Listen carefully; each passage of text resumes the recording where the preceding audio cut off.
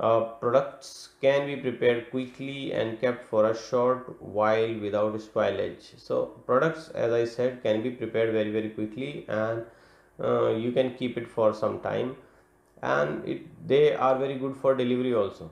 So they are doing delivery business also, and the product they are making is good for delivery. Good for delivery, when I'm saying, means that it doesn't spoil during the time it is reaching the customer home. So it doesn't lose its taste or its character, the food character, it doesn't lose. Food can either be eaten in the premises or taken away as packed food. The time taken by the guest right from entering the premises and receiving the food should be not more than 3.5 minutes as per the industry norm. So it should be 3.5 minutes. The guest should get the food after ordering. Here is the picture of the QSR. You all must have visited one of them. QSR and FSR, sometimes examiners are asked what is QSR and what is FSR. So QSR is quick service restaurant, whereas FSR is full service restaurant. It provides extensive menu items with everything served on table with waiting staff. Here is the example of fine dining restaurant. Then we have the category which is a barbecue restaurant. The kind of restaurant is specialized in barbecue dishes. So for example, Barbecue Nation, they are specialized in barbecue dishes. They are providing different type of barbecue, for example chicken, prawn, and vegetarian, paneer tikka barbecue. So everything, the food is barbecue, and usually in the open area. They set up, especially in the hotels. So in hotels also sometimes we have barbecue night. So we set up everything by the pool or outside in the lawn, and we call the guest with a fixed price, so they can have unlimited food. We can attach it with one of the promotion of wines or beers. So Western and Indian barbecue restaurants serve beers. Western and Indian barbecue items may be available, generally located near swimming pool, rooftop, lawn, seaside, and so on. It is open during evening hours, so it will not open in lunch or morning breakfast. So they will usually open in the evening. So these So here we have the next category, which is cafe. Cafe is usually very simple restaurant, and which usually student gets confused with. So coffee shop and cafe, so they start explaining cafe at place of coffee shop. So coffee shop, you don't have to get confused in this. Coffee shop is a multi-cuisine restaurant. They serve food, lunch, dinner, breakfast, everything they serve. They have a lot of food in coffee shop. But cafe is a limited food, limited snacks item with tea, coffee. Cafe can be out standalone cafe with where they are serving some type of coffees, teas, and some snacks, pizza, burger. And cafe can be a part of hotel also. Hotel lobby, in lobby you can find the cafe where they are serving some light snacks, tea, coffee, all these things for their guests. So salient features we can see here: the American style of service is followed, means everything will be served pre-plated. The seat turnover is very high. So more guests will come and go, especially in the hotels. The cafe is very busy. The average venue per cover is low due to lower pricing of dishes. So if guest orders just of coffee or just tea, so the average per cover will be lesser. La Fabrique Cafe Belgium, here we can see the tables are just doesn't have any cutlery, crockery, anything. So very relaxing atmosphere. Guest will just order tea, coffee, anything they wants to have, and small meal items. So there will not be a lot of food, and everything will be served. So there will be some tea, coffee, and with some light snacks. Here we can see the carvery. In the carvery, they are serving big joints of meat which is prepared, cooked already, maybe grilled or roasted or anything, and the chef will be slicing out and giving it to the guest. So it can be served in two manners. One is we can take this meat with sauces to the guest table, and we can slice and serve in the table in the plate, or guests can come to the counter where chef is standing with these meats and sauces, and he is slicing and giving. So not to be confused that there will be only one piece of meat and there will be nothing else. So there will be different type of meats if we are serving to the guest, and there will be sauces, there will be accompaniment, side dishes and everything. So this is the concept of Kaveri. We can see here Kaveri is usually offer casual service, so it will not be very formal service. So either guest will visit this station or chef will go to the guest table if it is a formal style of service. Different type of sauces are offered, classic cocktails and beers are offered. Tab de hot menu is usually offered, fixed menu. This is the Toby Carvery picture. It is a very famous UK carvery, and they have thousands of outlets. Here we can see the chef is slicing from the meat, and there are some other accompaniments, onion, carrots, and some sauces are there. Then we have the kiosk restaurant, a very interesting category. Kiosk restaurant, you can say, or you can say it's a casual restaurant, or you can say it's a fast food restaurant.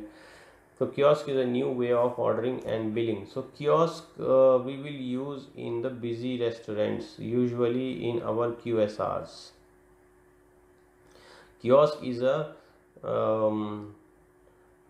system which takes your order, so it saves times. It's a new way of ordering and billing at the restaurant. It usually available at busy restaurants.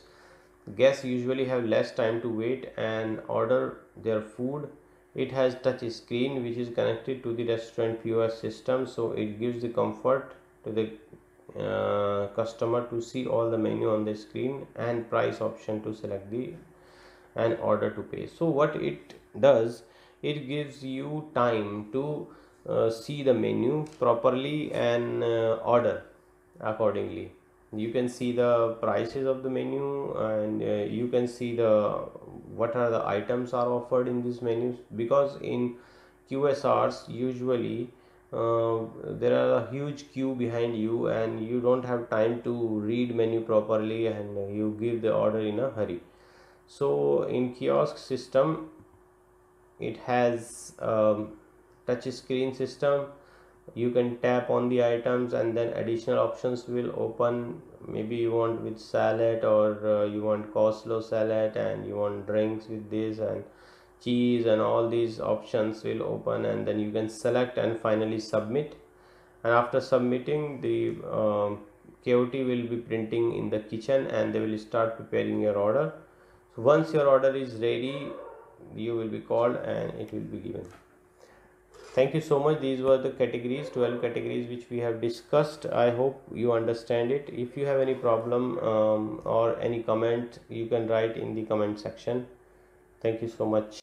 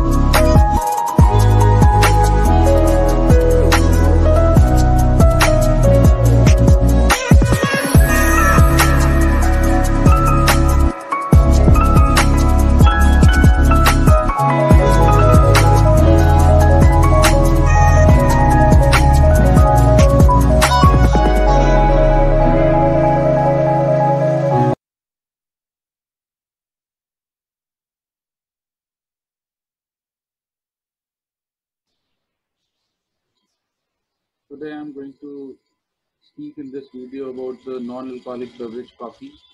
Coffee is one of the renowned non-alcoholic beverage known over the world. Now this video is being prepared to develop a basic knowledge about the coffee among the students and they can utilize it during the COVID times. Coffee is a plant. It is basically a stimulating non-alcoholic beverage, and coffee is produced from the red seeds of fruit that grows on plants halfway in size between shrub and a tree. The process that turned these seeds into the beverage is long and complex process, but the stimulating effect has made it popular as a beverage over the world. Coffee is produced from the roasted coffee beans and grinded coffee beans from the coffee machines. Now, coffee is a brewed drink prepared from roasted coffee beans. Millions of people around the world look around forward for a cup of coffee, whether at home, while on move, or at work. The aroma, taste, and sense of feeling that it gives one of refreshment gives pleasure to everybody. Research have shown that coffee, when drink in moderation, is safe for healthy adults and can have beneficial health effects. Now, we would be discussing the different aspects of the coffee, like where it is being produced, what is of the coffee plant. It's basically having a smooth taste, less caffeine, and it is expensive. While Robusta is having a bitter taste and it has more caffeine inside it. Coffee is being enjoyed all over the world by millions of people, and it is a stimulating non-alcoholic beverage.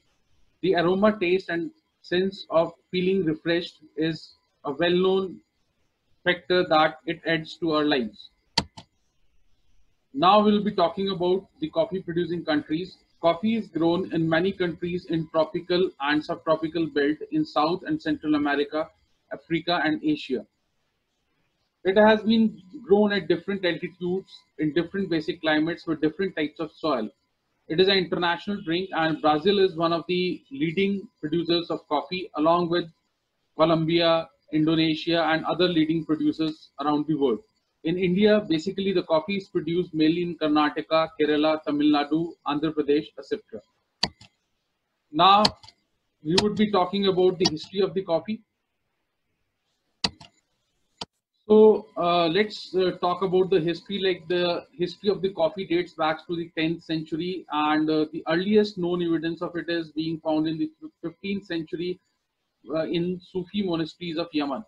By 16th century, it has reached the Middle East, South India, Persia, Turkey, and North African countries. It has also spread to Italy and rest of the Europe and Indonesia. If we like to summarize the general history or travel of coffee is like it has been said that in 11th century it is being in Ethiopia, then 14th century in Yemen, 14th to 15th century in Yemen, 16th century in Istanbul, 17th century in Netherlands, and 18th century in Germany, then 19th century onwards in Brazil and North America. So this is the history of coffee in brief. Now we would be discussing the coffee plantations, the cultivation. The cultivation of coffee is done basically in countries in subtropical climates, usually Brazil. Coffee plants are bushes of gender coffea and the family of Hibiscus growing in tropical zones. There are two species which are used to produce the beverage, though other species are also available, but they are not so much effective. The two main source of coffee are the species Arabica and Robusta.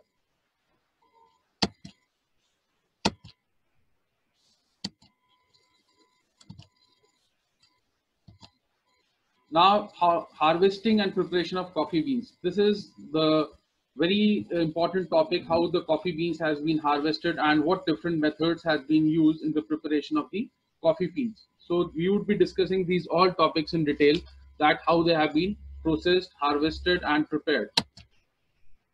Harvesting is done either manually or by machines. By manually, in manual process, when the fruits are mature from 6 to 8 months after the flowering from Arabica plant and 9 to 11 months from Robusta, the harvesting of coffee can be done. Now, basically, there have been two methods: the individual collection and the removal of veins. The individual collection is when the coffee is being plucked by hand and it is being segregated, and the second is it is being done by mechanical methods. The hand-picked coffee is in good in quality, and but the cost is higher. The mechanical method of extracting or collecting the coffee, it collects more of green coffee beans inside the mature seeds, and which leads to more acidity in the coffee. So the best method is manual method of harvesting.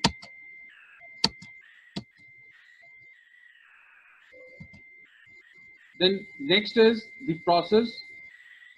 Initially, the harvested coffee beans are processed either by employing the humid or dry methods, or the second method is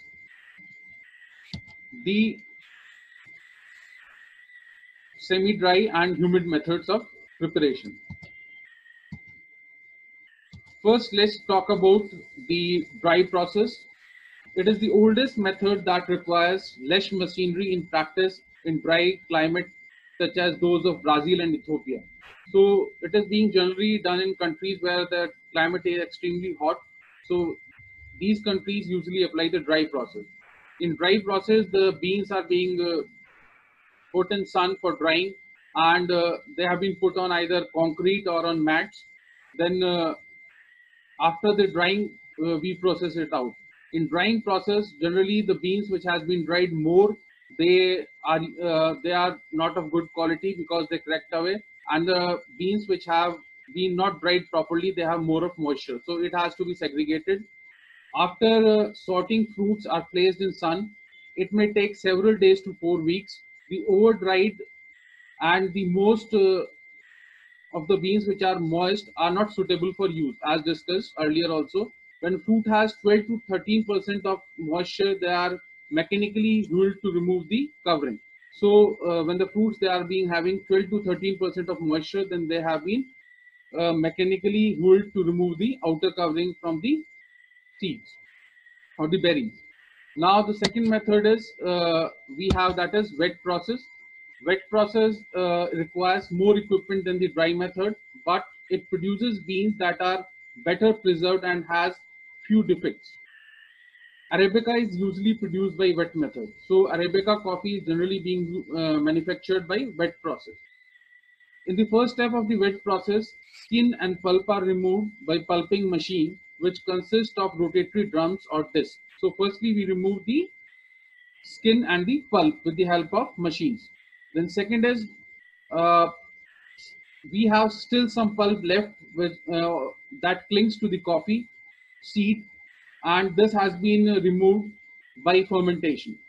Then again washing is being done, and then the pulp and the dry skin around the seed called parchment is then mechanically removed at the end of the process. So this is the wet process. Generally you have seen that the cherry fruit which have seed covered in silver skin, then we have mucilage, parchment. So these are the different parts of the fruit. Now there have been other processes also, like the pulp natural process, which is a method in addition to dry process and wet process. After that, we have the additional steps like grading. Grading and storage. Grading is basically being done to make the buyers to specifically buy a coffee based on certain criteria, like for negotiation and for the quality. Grades are based on characteristics such as growing altitude and region, botanical botanical variety, method of processing, roast appearance, bean size, density, and defect. So on these basis, the coffee beans has been graded, and according to grade, they are priced. Then we start processing of the coffee beans, like decaffeinated, roasting. Roasting is the main process. Then roasting is being done when the temperature are raised progressively from 180 to 250 degrees centigrade and heated to somewhere between uh, 7 to 20 minutes depending on the type of light or dark roast. Desired roasting results in weight loss of 40 to 23% of the grain. Now on the picture you can see that harvesting, pulping and drying, dry mills, these are the different processes. We have bloom, we have seedlings, bloom, harvest, pulping and drying, dry mill. So these are the various methods involved in the coffee production. Then next is blending of the coffee. Blending of the coffee is being done to produce the desired flavors. Various coffee varieties are blended together. The principal aim in blending coffee is to arrive at a flavor and aroma which can continuously reproduce. The blender uses recipes which have already proven their taste and criteria in certain particular region. So these are the process of things. Roasting, as we have already discussed, like roasting is being done at temperatures between 180 to 250 degrees centigrade, uh, between 7 to 20 minutes, depending on the type of light or dark roast desired. Roasting result in weight loss of 14 to 23%, as we have already discussed. Then the coffee characteristic flavor and aroma developed during the roasting process. The flavor is locked within the green coffee beans until it is being roasted. Heating green coffee beans sets a series of complex chemical reactions in motion that release the flavor compounds hidden within the bean. There are three types of roasting generally. Like first is light roasting, which gives coffee a mild flavor, which is drunk for example in Scandinavia. Then another method is medium roasting, which produces a somewhat stronger flavor.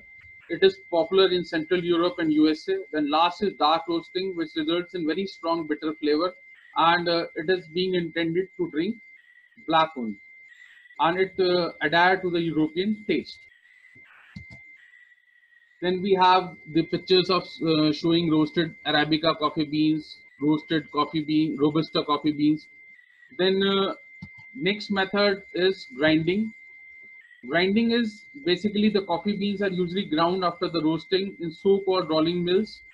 Rolling mills consist of several group of cylinders placed on top of each other. The beans are fed between two finely ribbed cylinders which turn in opposite direction, and this leads to the grinding of the coffee. So these are the cylinders for grinding of the coffee. Then next step is packaging. Effective packaging prevents the moisture from reaching the coffee. Modern materials like plastic films and other materials that has been used are capable of converting the quality of coffee for a particular period of time without getting it spoiled.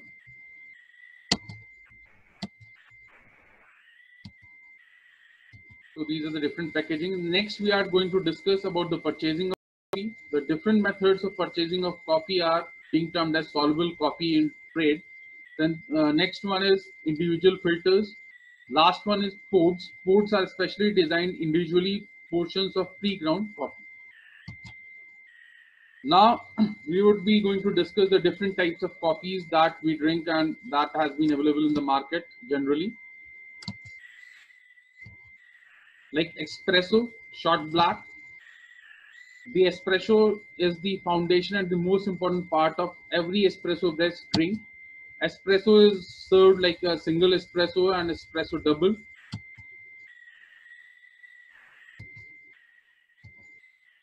Shot machito, a shot of espresso in a short glass or espresso cup, a dollop of steamed milk and foam placed in top of espresso. This is mojito. Then next we are going to talk about the long mojito. 2 shots of espresso in tumbler glass and steamed milk and foam placed on the top of espresso.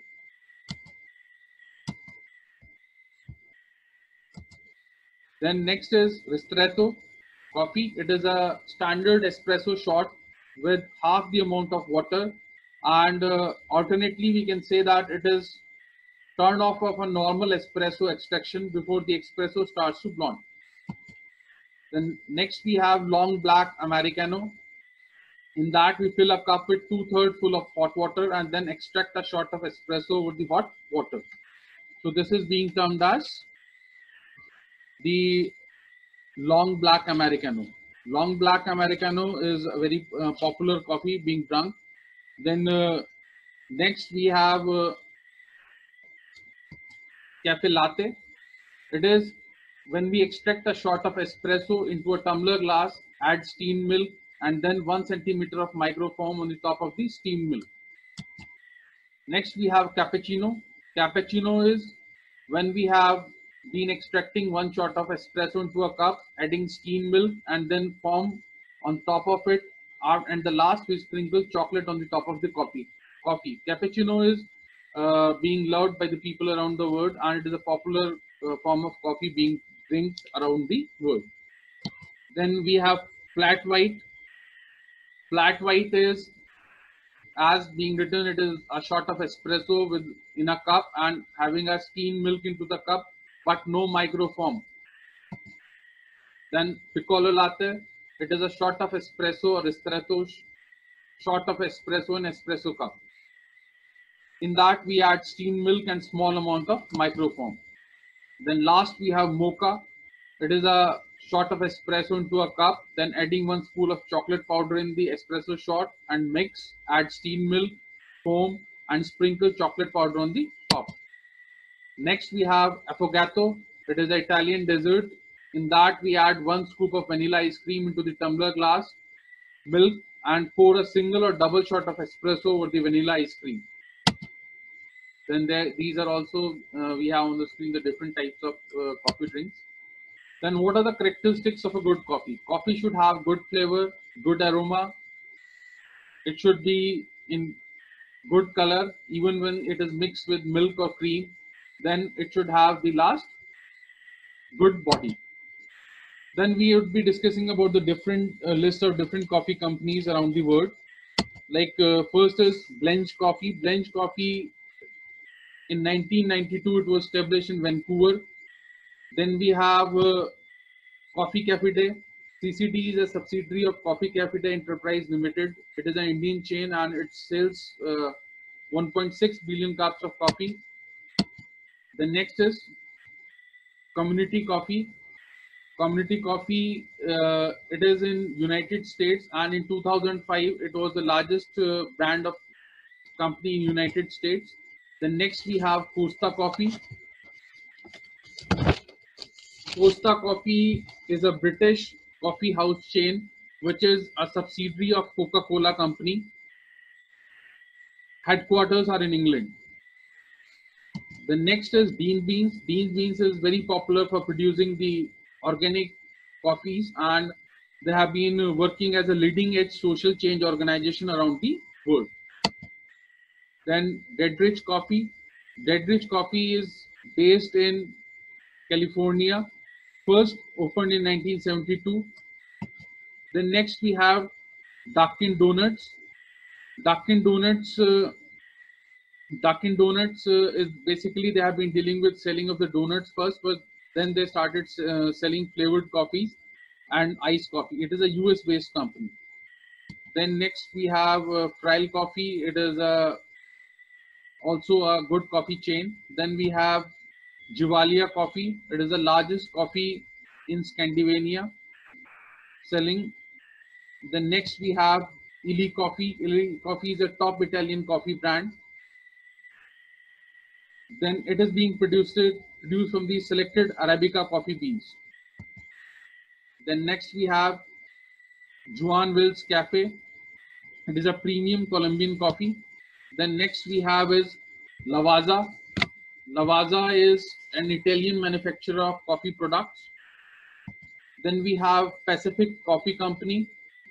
It is a US style coffee shop group originating from Hong Kong with outlets in China, Singapore, and Malaysia. And last we have, not the least, Port City, Java. This is basically also a good coffee chain. Then we have Robin Donuts, Van Houte. So these are the prominent coffee brands around the world. Now, next very important topic to discuss is coffee and health.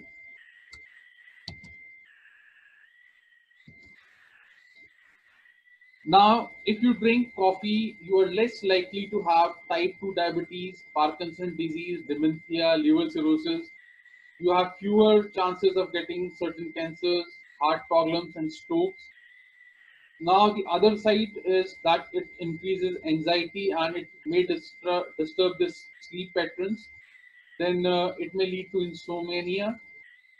Then caffeine also interacts with some medications. Means if you have been having thyroid medications or something, then it may reduce their effect or may interact with their working.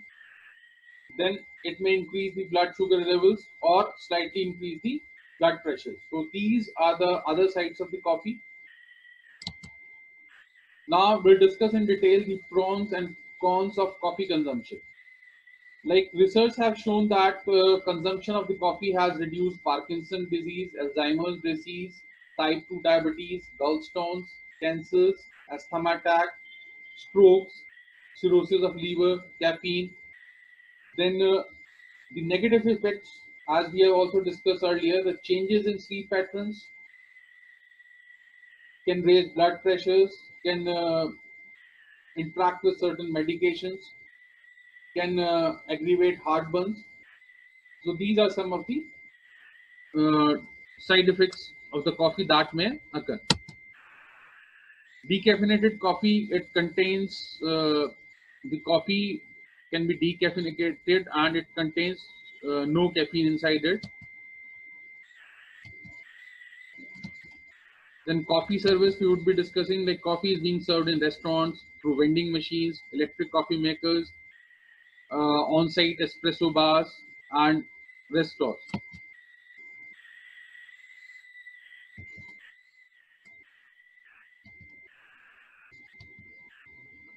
Now, how drinking the coffee and enjoying the coffee, it is an art. Like, how do you taste and drink the coffee?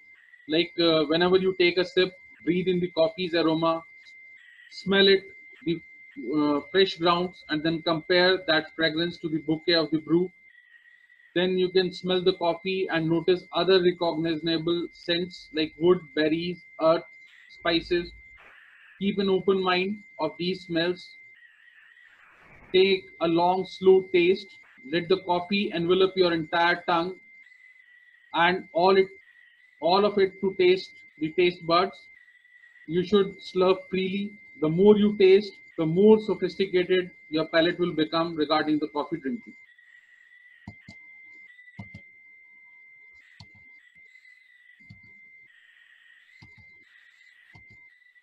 Now, how to order a coffee? Whenever you go a house, generally how to order a coffee is like firstly considering the size, like a small, medium, or large. Or in Starbucks, you can categorize into a tall, grenade, and venti.